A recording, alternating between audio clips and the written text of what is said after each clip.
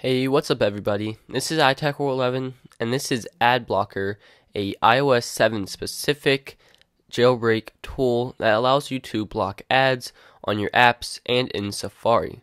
Now this does cost money. It costs about $2, which you can find in Cydia. I think it's well worth it, and $2 really isn't that bad because a lot of other jailbreak tweakers cost $5 to $7 for their jailbreak tools. So this one, you can find all the settings in your settings application. When you scroll down, you're going to go ahead and find AdBlocker. When you find that, you'll have all of your settings.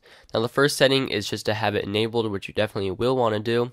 And then you can see all the different lists and rules you can have. These you don't really need to mess with unless you know a lot about this app. And underneath that, we have some of the extras, including block smart app banners and blocking YouTube ads. However, I would not recommend this because, as you know, if you block YouTube ads, you are basically taking away money that the YouTubers would be making, because that's how YouTubers make money. So always have this turned off because it's almost taking away money from the people that make the videos. Although I do know that AdBlocker is blocking ads on websites.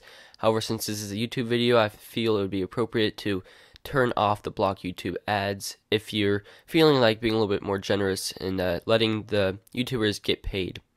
However, you can see in Safari it does block all the ads. As you see on theverge.com, it doesn't have any ads, and on my own website, which is iTech11.com, so make sure to check that out for all the articles and news.